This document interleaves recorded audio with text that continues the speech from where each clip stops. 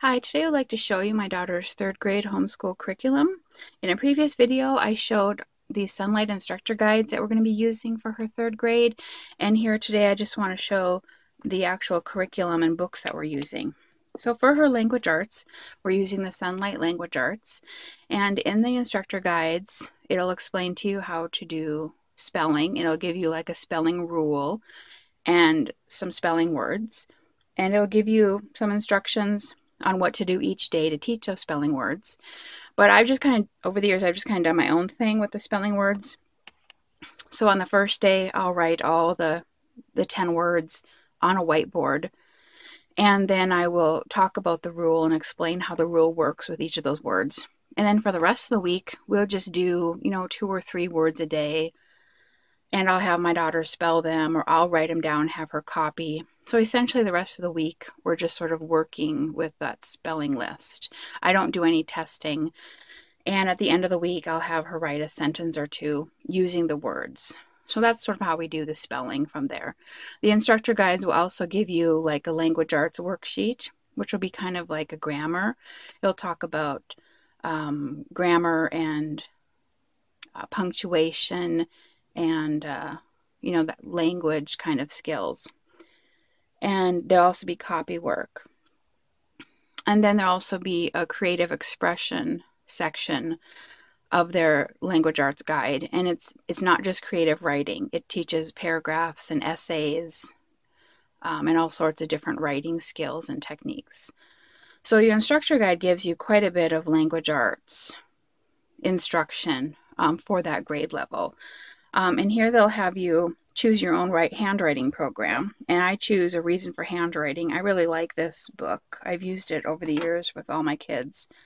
I like the simplicity of it. Here's day 1, day 2, just really short assignments. Day 3, and then for day 4, you're doing a Bible verse. And then they have these sheets in the back that you can color, and they can choose whatever sheet they want to write their Bible verse on. So I really like how simple this is. And she's doing the manuscript this year. I think probably next year we'll try cursive, but I just don't think she's ready for it. Sometimes in the Sonlight language arts, they'll offer you an optional workbooks, which means you don't have to use them. So this was a phonics workbook that is optional for the grade 3 language arts. Now, a lot of kids by grade 3 have probably already had a lot of phonics, for kindergarten, first grade, second grade. But my daughter seems to still need a little bit of help with phonics. I gave her a DORA assessment at the beginning of the summer, and it showed that she had some gaps in phonics. So I do know that you can't cover all gaps, but I just thought maybe a phonics workbook would be good for her this year. And this is a nice workbook. It's very colorful, and it looks like it covers, a lot of phonics rules. So I think this will be good. I'm glad to be using this with her. And the other optional workbook is the vocabulary workbook. I always seem to buy the vocabulary workbooks, but we don't really use them all that much. They just really tend to be busy work because you're doing so many other language arts skills. You're writing and reading and grammar and, penmanship. And so, a vocabulary workbook just seems to be extra. And it can be time consuming when you're trying to get, other important subjects done. So I'm not sure if we're going to use this. A lot of times over the years, we end up using just, a few pages and not finishing the whole workbook. When I do give my children assessments, my son he's a 10th grader. He's had, a couple Iowa standardized tests, and he's always exceeded in vocabulary. And my daughter also, even on her DORA test that she took summer, she did really well with vocabulary. And I think with all the books that we read for Sonlight, all the books that they read, all the books that I read, they just, their vocabulary is just going to be wonderful because of all the reading. So we just don't really use a lot of the vocabulary workbooks, but I bought it just in case this year because it's not very big. But again, I'm just not sure if we're going to use it. Now, the last thing for her language arts is the books that she's going to be reading. So these are the Sonlight readers for grade 3. So these are the books she'll be reading on her own. And with it, when you order an HBL, which is History, Bible, and Literature, the literature, you get all the history books that you need. You get all the Bible books that you need. And for the literature, that's read aloud and the readers that you get when you order the HBL. So when you order a language arts from Sonlight, you're just getting the language arts guide, which is going to do all the teaching, you know, the spelling, the creative expression, the grammar worksheets, copy worksheets, and it gives you the schedule, how to schedule out those workbooks, you know, the phonics workbooks, vocabulary workbooks. So that's what that is. So you'll still get readers when you order an HBL. So for her readers this year, she's getting Jake Drake, Bully Buster, The Last Little Cat, Cora Freer, The House on Wallenska Street, Viking Adventure, The Paintbrush Kid, The Littles. Now this book she's already read. She got this from the library this summer, so I'm going to have to substitute that. The Chalkbox Kid, Third Grade Detectives, Secret Valley, Question of Yams. This is a Christian book. A lot of times in Sonlight, they will have Christian missionary books kind of spread throughout the readers or the read-alouds, you know, and also in their Bible. And I love that Sonlight is a Christian company. We are a Christian family, but we're also an Orthodox Christian family. So sometimes Protestant materials just don't always work as well for us. So I'm going to have to read through this and take a look at it. And if I'm going to choose not to read it, then I will substitute it with something else.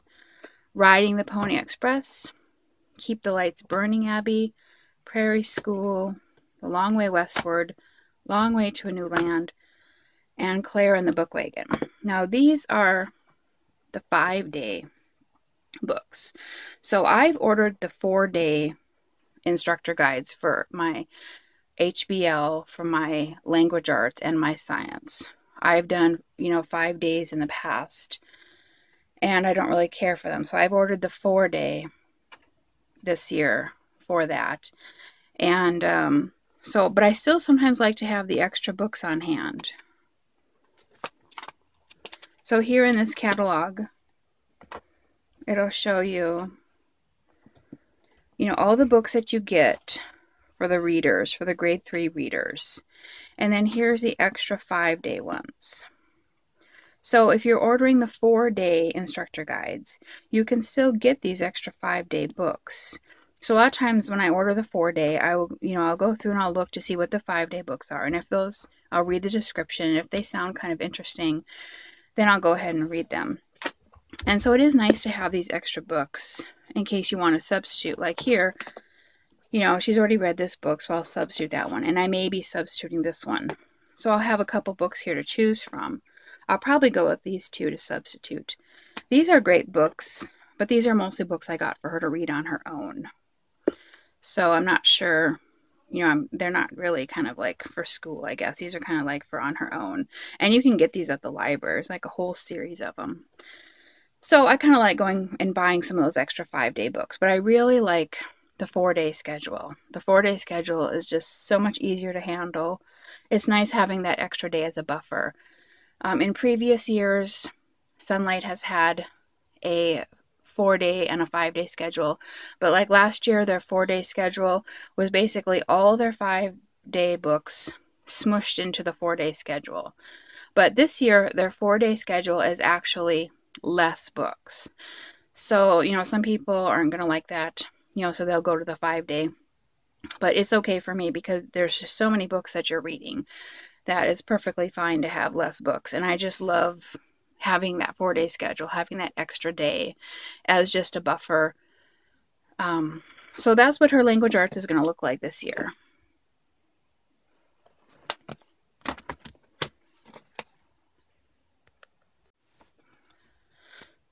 Okay, now for her math, we're going to be doing Right Start. And we've done a lot of different programs over the years, and Right Start is definitely one of my favorites. This is Right Start Level B. This is actually kind of a first grade curriculum, and she's in 3rd grade this year. So I'm a little concerned about her being behind in math, but, that's why we homeschool. And I've tried different things for these past couple years. We've done Saxon, and that worked out okay. I actually had trouble with Saxon because I found the manual to be just so hard and cumbersome to use. There were so many pages for each lesson, so many things to teach. It got really overwhelming. And I just didn't like that. I had a hard time with that. And she didn't really like the flashcards. That was just not a way that was working well for her to learn her, her math facts. And then after that, we tried Matthew C. And I love Matthew C because it's very teacher friendly. I mean, it's so easy to use. And Mr. Dem on the videos is just wonderful. But it did get to be a little bit boring. And I really missed having games. And so I find myself, trying to search online for different math games. And then I just remembered how much fun I had using this program with my son. When he was in first grade, we did Right Start Math, and we did it all the way to level D. So, and we just had a really great time with this, and he really learned his math. So I'm really glad to be back to this program. I like how you use all these manipulatives, use lots of math games. And so for the instructor guide here, this is lesson 20. So you'll have objectives and materials, and here's all the activities for teaching. And then here the explanation is just like explanation for the teacher. So here's talking about drawing part whole circle sets, which I just love this method for teaching math facts. And then here it explains, a little bit more about what the part whole circle sets are. And here it's talking about the cumulative property. And here it's going to just, explain a little bit more for that for the teacher. And here's the activities and explanation. And I like that this is just a 2-page spread for each lesson. Like I said, Saxon sometimes had more than just 2 pages. That was just a lot to have to deal. I mean, every day to have to go through all those pages was just too much. So here, with this 2-page spread, it makes it a lot easier. So usually what I'll do when I'm teaching Right Start is I'll sit in the living room for like 5 or 10 minutes and just read through and get myself, acclimated to what the lesson of the day is. And my daughter will be at the dining room table, and she'll be working on a workbook or a handwriting page or something. And so I'll just sort of read through what the lesson is for the day, and then I'll go to the dining room table and teach it. And so this can take 30 minutes, sometimes even 45 minutes, depending upon the games and stuff that you're playing. So it is a little bit longer. I do notice with Matthew C, we would get done in like 20 minutes with a lesson. I mean, you only have to watch the video once a week, and then the rest of the day you're just working on the lesson. So it was a lot faster. And this one does take a little bit more time during the day. But I really love this program. And then here you have a worksheet book. So for that lesson 20, it was saying that you'd use worksheet 6. And I like that because that was lesson 20. And this is worksheet 6. So that's sort of, indicative that she's not going to have a worksheet every single day. And I really like that because that means we're doing lots of games, lots of manipulatives, and not workbook pages every day. Now, I know with the later grades of Right Start, like level C and D, you do a lot more worksheets. You'll do like a worksheet almost every day. But level B is my favorite because it's lots of games. It's a lot of fun. And here's the math card games book. And this will be all the math games, subtraction, addition games, fractions, telling time. All of the games are going to be in here. And it'll tell you when to use the games in your lesson manual. And you're going to use all the games because there are, like they say here, over 300 games. So you're not going to use all the games inside, they're not all here in this lesson manual, but there are lots of games in the lesson manual. So even if you only use the games from the lesson manual, you're going to have a really, enjoyable time. There's lots of games, but this is just extra, if you want to do some extra games to look through. So that'll be what her math is, and I'm really looking forward to the Right Start math with her. Okay, now for my daughter's science. We're doing Sonlight Science B, but I'm also going to try to do the Apologia Exploring Creation Botany with her. And we started this a little bit last year because she really showed interest in wanting to do gardening and learning about plants. And so we started this, and she really loved it. So I'm going to continue it this year, but I also had already purchased the Sonlight B. So I'm going to try to combine them. It's really hard sometimes to combine curriculum because you can end up just being really frustrated, but I think I have a way that's going to work. But so here is her botany. So here's the book, and I just love these books. I love how they talk about God all the time, and they don't do it in a preachy way. They just say things, you know, like, this is God's creation, or God created this, and I just really love that. And it's got nice pictures. I mean, it is more textbooky than like Sonlight books, but they really are nice pictures. And they have lots of activities and fun things to do. And even when you get the notebook, you get more activities. The only negative thing I would say about this book, about the Exploring Creation books, is that when you're working with younger children, like kindergarten, first grade, second grade, the vocabulary can be pretty complicated. So you have to, you know, do a little more explaining. You know, if you just read it, you know, word for word, you know, you might have to stop and explain a few things. So I really love the notebooking, the activities in this book, and how they talk about God. And I buy the notebook. You don't have to buy a notebook. It actually tells you in there in the book how you can just make your own. But I really like to buy the notebook. Just makes it a little easier. So here, for I want lesson for last year, I did the writing and she drew the pictures. And that's kind of what we did there. And so I really like this. And the notebook here gives you more activities to do. So I really like that. And then with her Sonlight Science, these are the books for her Sonlight Science. So I think what I'm going to do with Sonlight then is that every year they'll usually give you like 2 optional activities and an experiment each week to do. Sometimes the experiments can be like 2 or 3 small experiments. So, you know, I love Sonlight Science because it's very active learning. They give you lots of activities. But I think what I'm going to do is I'm just going to read the books to her and maybe do the activity questions. And we're going to just forego the experiments and activities because we're going to get plenty of activities from her botany. And Sonlight has such wonderful books. A lot of them are pretty secular. You know, they're not going to talk about, this is a DK book, so they're not going to talk about God or anything, you know. Now, the instructor guides will talk about God. You know, the instructor guides will do that. And sometimes there'll be questions, which is really great. But it's just one of the things that I love about Apologia is that they talk about God in the book. But these are really great books. I mean, this is going to be about space. And, you know, this is a DK book. Just lots of great pictures. And so that's great. And then they usually always try to include some kind of biology or biography book. So that's what we're going to be reading this year. And here's an Usborne book, Why Do People Eat? And here's a Magic School Bus. Now, for some weird reason, my daughter doesn't like Magic School Bus. I mean, I don't even know how that's possible, but my son just loved those. He would watch them on Netflix just over and over again. Or actually, I don't know if they were on Netflix when he was younger. Probably like PBS. We watch them over and over again. But we're going to go ahead and read this. I may actually just get the movie of it. I think Netflix might still have them on streaming. But if not, our library will have like the TV show of it. That might be a little better. I mean, the books are kind of hard to read. I don't like reading like all this kind of dialogue stuff. So I really don't like reading the Magic School Bus books.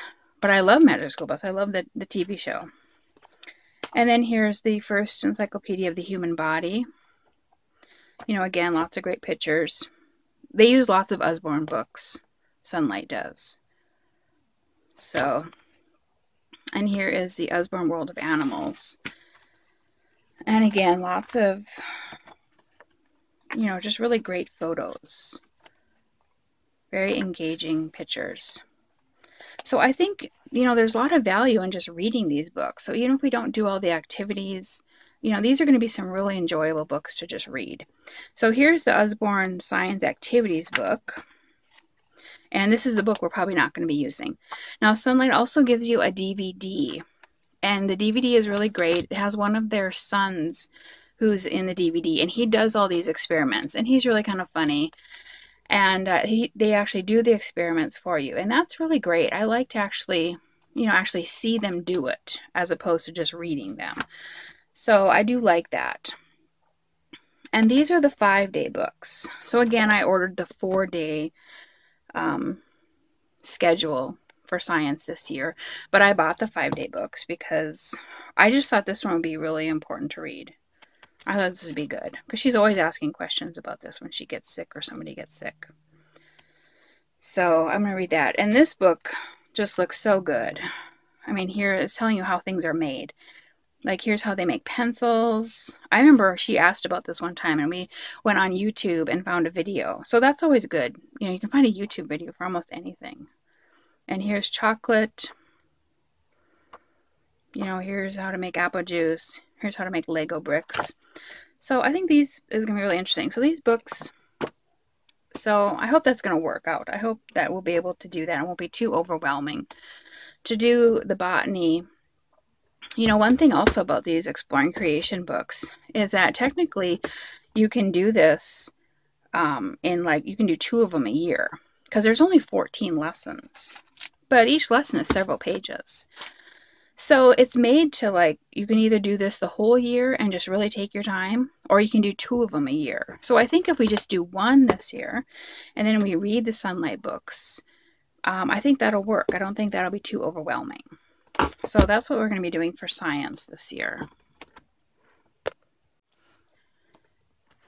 Okay, so now for her history, I ordered the HBL-B, which is Intro to World History.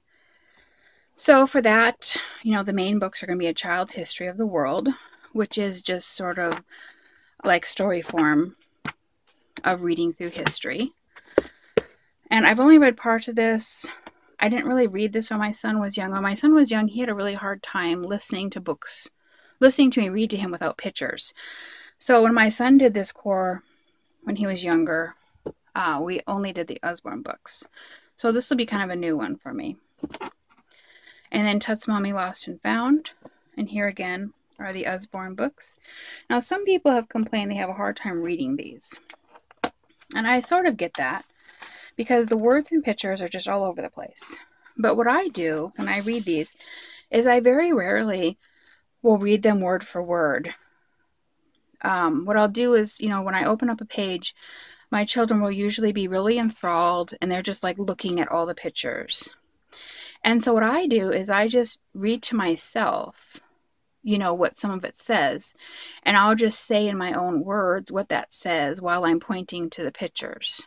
So that's kind of what I do. I don't always read everything word for word with the Usborne books. So I like them. I really like these books. My daughter doesn't love them as much as my son does. I think she'll actually probably prefer the Children's History of the World better. So every child is kind of different. So that's the Usborne Book of World History. And then Time Traveler is another Usborne book. And these are the 5-day books. So I went ahead and got these because they're just really short. I don't think we should have any problem just kind of adding these in. But I did get the 4-day schedule. So here is Archaeologists Dig for Clues. Again, I just don't like reading dialogue like that, because the Magic School Bus books do that too.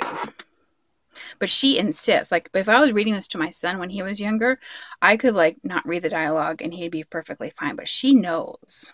She knows if I'm not reading everything, because she's pretty good at reading. So I pretty much have to read the dialogue. I can't cheat with her. And this book here, I just thought was really beautiful. So here I'll give you different houses around the world. So here's a house in India. And then I'll give you a drawing of what it's like inside and kind of talk about it. And it'll give you all these houses all over the world. So we'll probably put these on the markable map when we read about it. I thought this would be a really great book for her, just to see how other people live. she's so used to like on television and movies and even, you know, just in our own neighborhood, you know, that how we live is like maybe how everybody in the world lives. So I really like this book. And The Great Wall of China, I just got this because I think we can just read it in one day. So, you know, as they get up in grade levels, like, you know, level G or something, I may be less, you know, wanting to order a 5-day books because they're going to be a lot thicker, you know, and it'd be just harder to get through. But here, you know, with these 3 books, these won't be that hard to get through. And then you have the timeline book, and you get 1 book per student. And you keep adding to it each year. So you don't have to buy one every year or something. And you get, you know, with your HBL, you get a pack of timeline figures, and you cut them out, and they're peel and stick. So you just put, you know, the timeline figures in. She doesn't have too many of them because we just started using this book. So that's really good addition for, you know, for learning the different events and people that you come across. So we'll just keep adding to this year after year. You know, my son's book, he's in 10th grade. You know, his is a lot, you know, is a lot more full. And then this markable map, I talked a little bit about how we use markable map in my other video. And I really like this. I like to use this. The kids have fun. We use the wet erase markers, you know, and they last, they don't smudge. Too bad. I guess. But she drew this like a year ago and it's still there. So you can just keep adding as the year goes on, you know, adding places onto your map, and it will pretty much stay there, you know, and then at the end of the year you can erase it. When my son was doing the Sonlight when he was younger, I used to do a lot of printing off of maps. And that's nice because, you know, you can keep them in a portfolio, because here you just kind of erase it.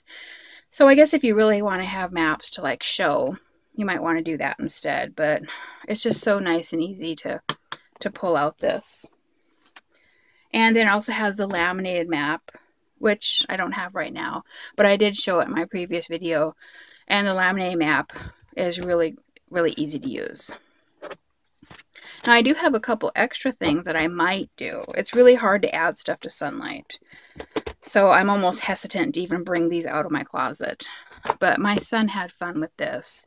This is just hieroglyphic stamps. I got this at Barnes & Noble years ago. You can buy different, I don't think you can buy the same one, but you can buy different things. So it's just these stamps. I can't get that out, but it has the different hieroglyphics, and there's a book that talks about how to use them. So he had fun using that, making up sentences. And then I got this at a used bookstore. It's kind of the same thing. So we'll see about that. And then I have history pockets for ancient civilizations. So these are going to be like things to color, things to cut and paste. It's for ancient Mesopotamia, ancient Egypt, ancient Greece, ancient Rome, ancient China, and the Aztec world. So it would be like some maps, different crafting, different things to cut out, different activities to do for each of that. So we might do that. Again, I really am hesitant to add things to our studies because it can be difficult to do that. But, you know, we'll see how that works. So that's essentially what her history is going to be. Now for her Bible, Sonlight offers 1 Bible book for this year. It's different each year. So this is the one that Sonlight is choosing, Leading Little Ones to God. And there's also like a hymn CD, music CD. We're not going to be using this book here. Like I mentioned before, we're an Orthodox Christian family, so a lot of times Protestant materials don't actually work, and I prefer to do my own, you know, Bible books. So for her, I looked through my closet and I picked out a bunch that I think would work well. This is like a little prayer book. It has different prayers. It talks about some of the traditions that we have at church. Looks like our puppy kind of ate at it. But it'll still work. So I really like that book. And the Jesus Prayer, I just really love the Jesus Prayer. I say it myself all the time. So I wanted to teach her about the Jesus Prayer, and I wanted to explain to her why we use it. And here's pictures of God. This is going to talk about icons. Icons, we call them windows into heaven. And, you know, really pretty pictures. So these are some of the main icons of the church. So that would be a good book to go through. Christina Goes to Church. There's like a series of these. I think you get these from the Greek website. But it's just talking about how she behaves in church and, you know, what sort of things that she does when she's at church. So I think that'd be good. A Visual Catechism of the Orthodox Church. I picked this up at our monastery one time when we were up there. Really nice pictures. It gives you really short explanations here, but in the back, you know, it can give you longer explanations if you need for, you know, for older kids. So, but it talks about the different mysteries of the church. Mysteries would be, maybe the Catholics would call them sacraments. We call them mysteries. And the different teachings of the church. Here's the creation story. So that'll be really good. Getting to Know God. I really love this book. This is really important part about Orthodoxy, is that we believe, you know, that God gave us these wonderful senses, you know, seeing, hearing, smelling, tasting. And so as Orthodox, we use all those senses in our worship service when we worship God. And so that's what this book talks about. And so I really like that. Here's talking about the Divine Liturgy, which, you know, Catholics might call that Mass. And so it goes through the Divine Liturgy. And here is a book of saints. Now, my son has already read this book on his own. So I was just going to pick and choose and read some of these saint stories to her. So this is a lot of books, but they're also just really picture books. So I don't think they're going to take that long to go through. You know, even if we did like one a month or something, we'd probably finish these all. So I think it should be fine. I don't think it'd be too much. So that's what we're going to be doing for our Bible. So I mentioned before that HBL stands for History, Bible, Literature. We used to always call them cores, you know, but now Sonlight's changing their, you know, how they say things. They don't really use the word core anymore. It's HBL. So for her literature portion, these are I already showed you the readers. These will be some of the read alouds. Now, I think in the 5-day option, this is a history book. And the 4-day option, I think it's a read aloud book. I'm not totally sure about that, but I like this book. I think it looks really kind of fun. It's going to talk about different countries. And here is a poetry book. Every year, Sonlight has a poetry book. And this one is really nice. The pictures are... Ooh. Except for maybe that picture, but all these other pictures are really lots of great photographs. Lots of great photographs. And then, so this is a really nice poetry book. I really like this. And for all of her read alouds, these are the books that I'm going to be reading to her. So we got Understood Betsy, which is one of my favorite books. Goonie Bird Green. This is a fun book. She'll like this. This is actually a series. I think you can get more Goonie Bird Greens too. Homer Price, which is kind of a classic. Henry Huggins. Owls in the Family. The Year of Miss Agnes. This is kind of neat. This is about, I think this is like Alaska. And a teacher who teaches up there. And it's kind of like one-room schoolhouse kind of thing. Happy Times in Noisy Village, Little Pear, The Year of the Baby, Detectives in Togas. This is a long book to read, and it can be kind of dry sometimes, but it does fit in with studying ancient history. Now here I have my own books I'm going to be adding in, because some of the read-alouds we've already done. So we've already read Charlotte's Web. So instead of doing Charlotte's Web, I'm going to do this. I could pick this up at Barnes & Noble, and I love these hardcovered classic stories you can get. You know, it's got really nice little pictures. So I think I'm going to read this instead of Charlotte's Web. And the other book that I'm not going to read is Catching Their Talk in a Box. So instead, I'm going to read this, The Family Under the Bridge. This is from HBLA, and we didn't get a chance to read this one. And I read this story to my son, and I really love it. It takes place in Paris, and it's about a homeless man and a homeless family, actually, and how they come together and help each other out. I really like that story. And the other book that she's already read is Greek Myths. When I purchased all these books at the beginning of the summer, she grabbed the Greek Myths. It's a smaller book. It's not very big. It's like this big, and it's hardcover. And she just read it. She would bring it with her in the car and just read it. And I was surprised because I don't really like Greek stories. They're very tragic and, I don't know, kind of depressing. But she seemed to really like that book. So she read it already. So I'm going to use this one, Babe, to substitute. And then I also have Cappy Boppy. I love Bill Pete books. And this was from HBLA. And we didn't get a chance to read this one. So I'd really like to read this year. It's more of like a picture book. So I don't think it's going to take too long to get through. So that's her literature. So those are all the books that we're going to be going through for her homeschool curriculum this year. It's a lot of books. So I don't know, a lot of years we don't end up finishing all these books. And any books we don't finish, I'll put on a shelf and I will use them as substitutions, or, people can read them on their own. That's just how it works some years. So I hope that was helpful, and thank you for watching. God bless.